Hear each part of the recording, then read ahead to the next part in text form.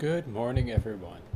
This is a walkthrough of tutorial 3 and kind of how to approach this assignment. I've realized that there were some issues with my previous video, so I just want to re-record it for anyone who might look at that. So the first thing you want to do, this is in student view here, you want to take a look at the assignments page here, and you want to take a look at the, in our case now, it's tutorial 3, so we want to click on this and take a look at this. The first thing you want to do is really read through all of this material. I do mention that you can install QGIS, so if you click on this link, it will take you to these installers. The difference here between QGIS and OSGeo4W and the standalone installer is that the QGIS and OSGeo4W, Geo4Work, is you can do, it's one download to do a lot of development work and other things for very advanced geospatial analysts and developers. For us, you can just install the standalone installer, and that's okay. You can, if you have a Mac, you can download the installer here.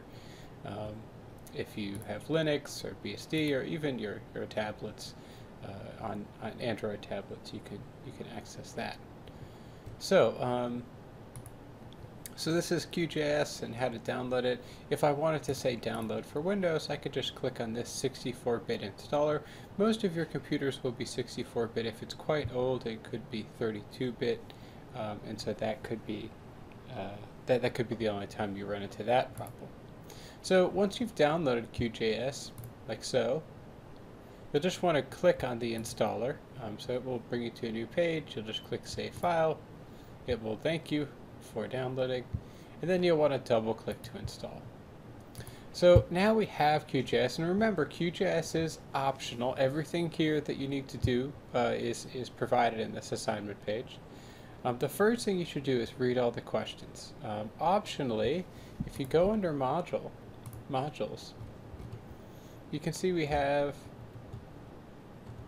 if you scroll down, you can see we have a video walkthrough, which I'll replace, tutorial 2, how to install QGIS, tutorial 2 data, and QGIS tutorial intro. So what I'm going to do, I'm going to open up this and download it, save the file. I'm going to go back to modules, scroll down,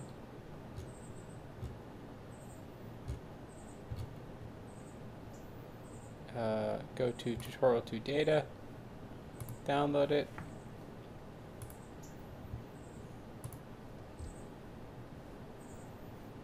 and then go back to modules,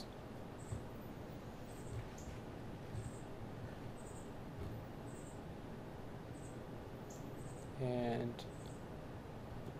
let's see, do I need anything else? Nope.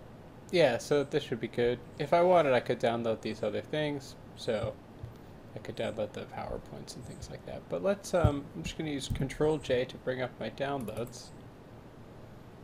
So in the first data, the data folder, and so in Windows, I can either right-click and go to Extract All, and just extract here.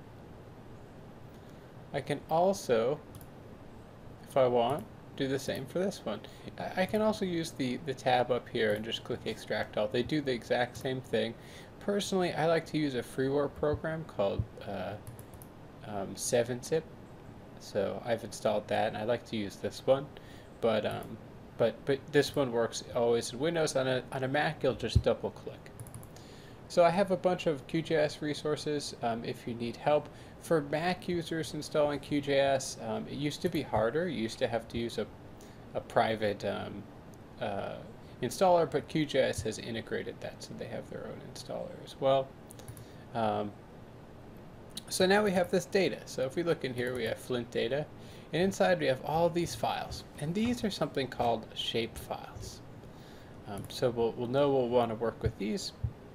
And so now we can all open up QGIS, and I've actually already done this just by typing QGIS and clicking on QGIS Desktop. Now you'll note that I have a couple different versions installed, and you'll actually see both QGIS Desktop and QGIS Desktop with grass appear. And don't worry about that. You can just click on QGIS Desktop. If you've clicked on the other one, it won't hurt anything. And this will appear. You'll see QGIS. So what I want you to do is just click on New, the little blank page here. That will open up a new project. Now this is a complex program. I really love QGIS. I have a couple different, so you might see a little more icons on my screen. That's just because I have more extensions installed. So if you want to access your files, what you have to do is go to your C drive. So for me, I've downloaded them to my downloads. I can either drag this over. I could actually drag this over and drop it in layers, this little box here. And it will ask me to select a coordinate reference system. Now at first you might be confused as to what the coordinate reference system is and whether this is correct. Now it's saying that recently I used WGS 84 and actually in this walkthrough that we have, if I go to modules, it talks a little bit about the projection system, and this is why the QGIS part is optional, right? So if I click OK, I can see select these vector layers to add. I'll select them all.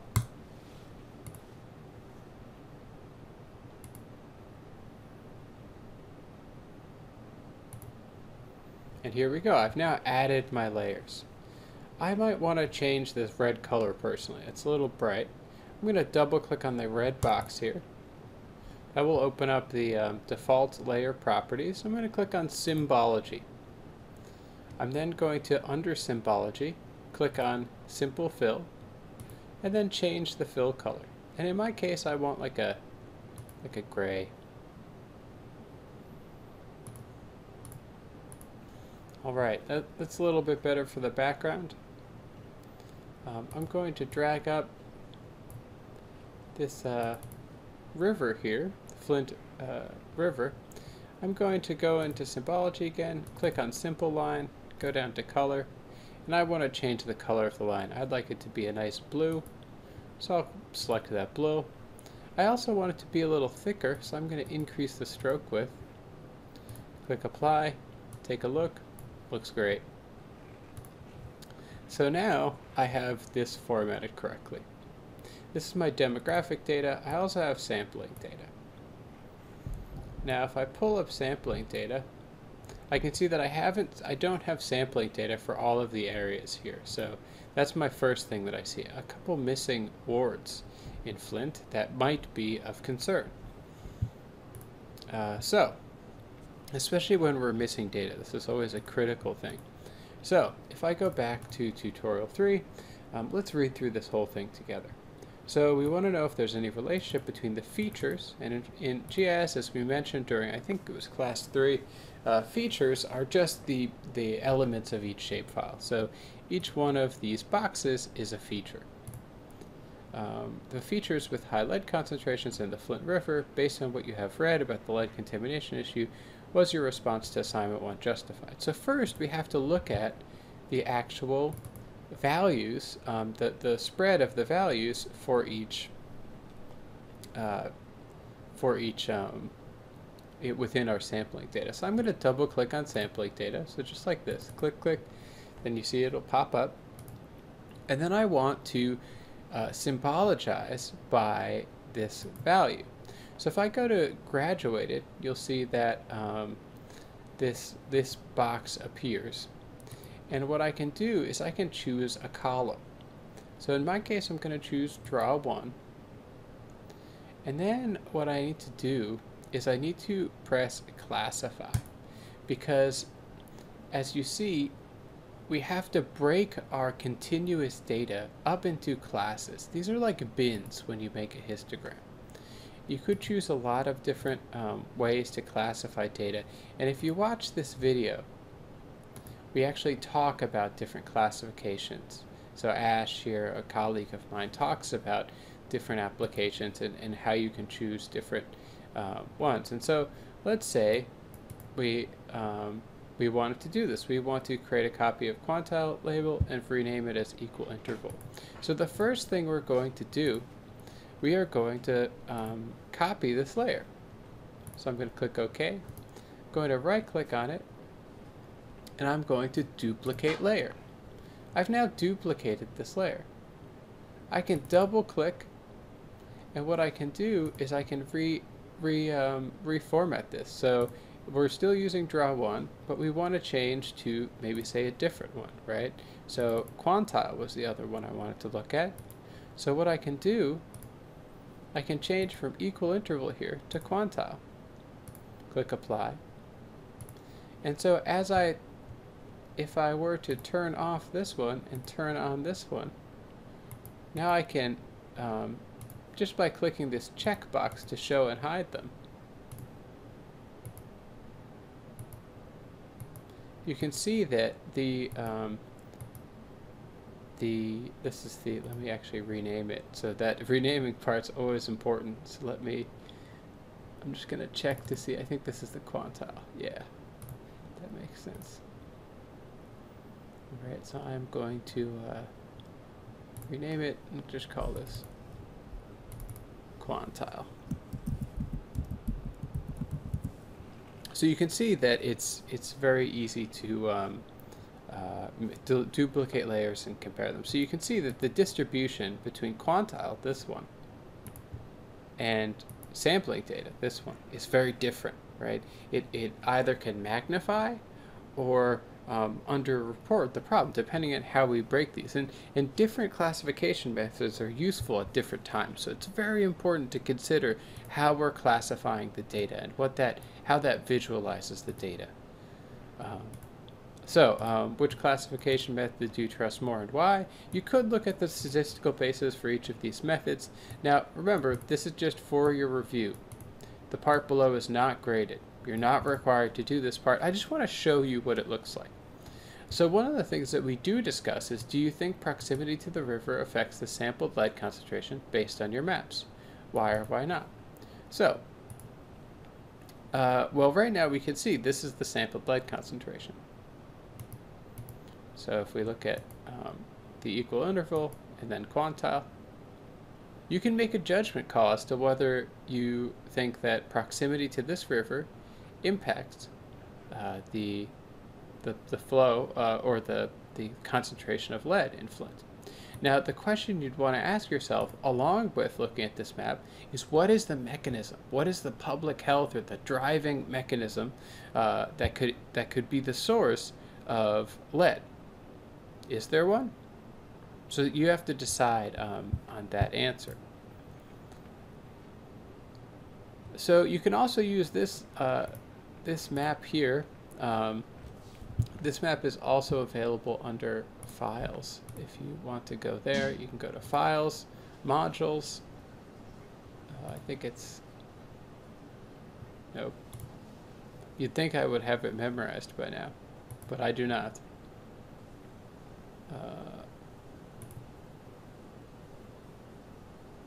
Yeah. So I think it's also under Modules. I think I placed it there.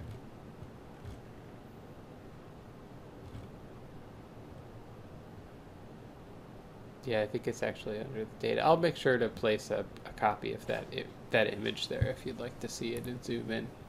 You can also use that image though. So if you zoom in here, I'll just quickly do it. You can see that these very strong red areas are high lead. You see some here, some here, some here, and the river runs right here. So the first question we have is, up here is there any relationship between the features with high lead concentrations and the Flint River?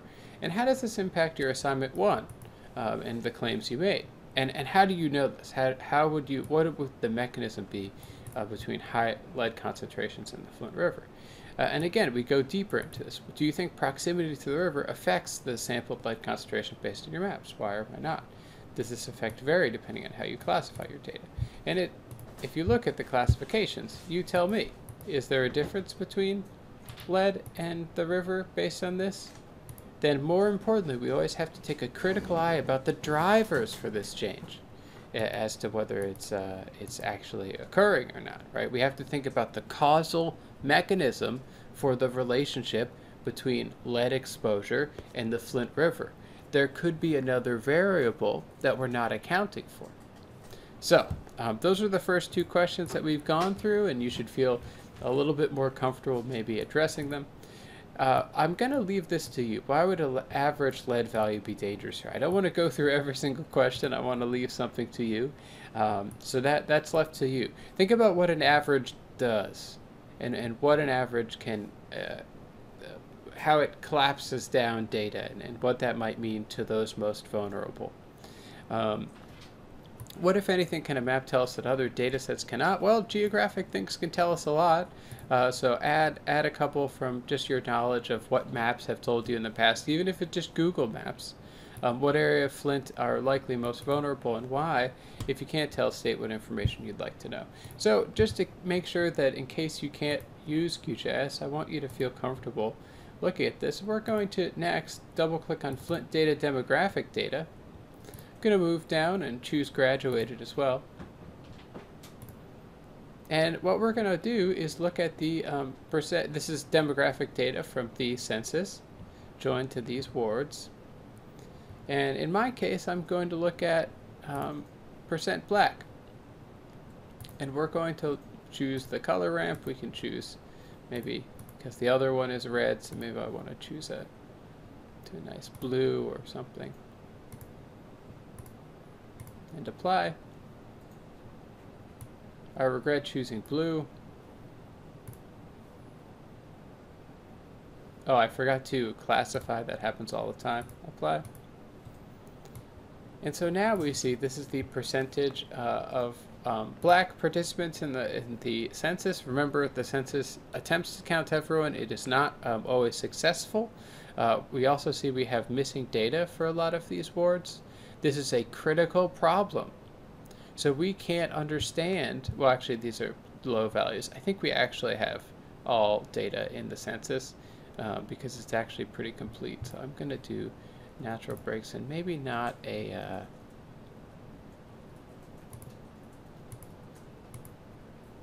maybe I'll do a different starting color, like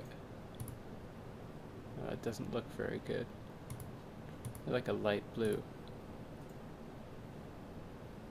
I actually think these are really, well, we could play around with the categories. Also, one thing I like to do is I do like having a little better breaks here. These are standard deviation breaks. So you can play around with these. In my case, I'm just going to choose equal interval. So, and I actually don't like this this color scale.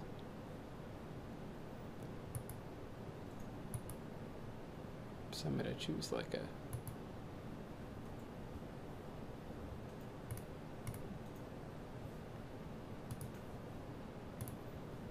orange to red, just because the river is blue and I don't want to. Okay, wow, that's really bright.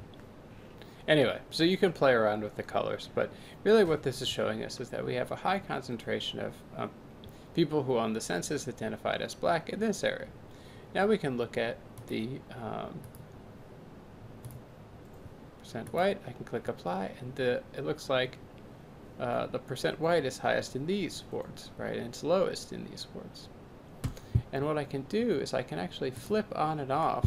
If I click OK here, I can flip on and off to see how the lead sits with this. So the first thing I see, let me switch this to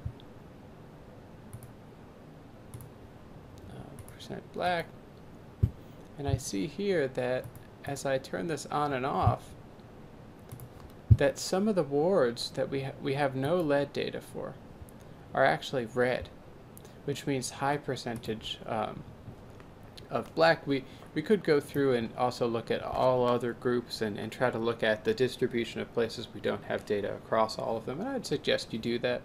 But the first thing I see is, well, I might worry about the potential exposure within these wards where I have no data. So that's my first thought. Remember, we always have to collect data in order to understand the extent of the problem and who's vulnerable. So I might say we should go into these wards and try to sample. And the second part is that, well, now that I've looked through this, I can look at potential areas of environmental justice, right? Are there areas, for example, where if I go back into here, the median income is low? So I have median income down here, percent unemployment. Right, so if I do the same thing, click apply, and then look at this value, this is the median income. Oh, let me actually classify. Right, this is the median income. We have lowest incomes over here and highest income right here. And the highest income is $47,000. $47,184. That's the highest break there. And so I see that, well, these areas where the median income is only $20,000 are in fact the areas, some of the areas where we're seeing lead. I also, though, see that one of the highest areas here also is showing lead. So I think that's a really good point to look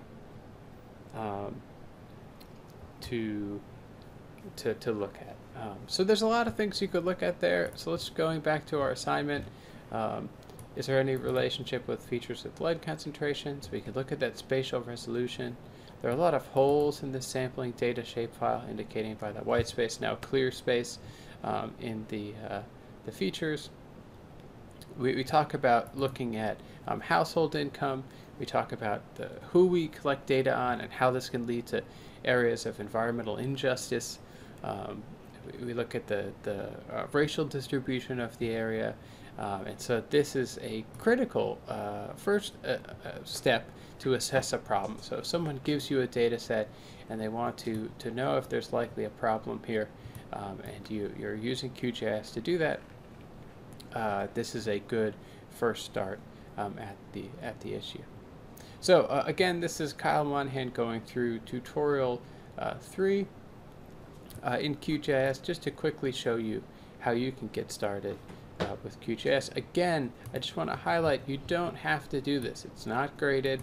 This is just for your own benefit. GIS is a very powerful tool, and I want you to feel empowered to use it for your own work and studies in the future. So thank you very much for listening, and I hope that was helpful.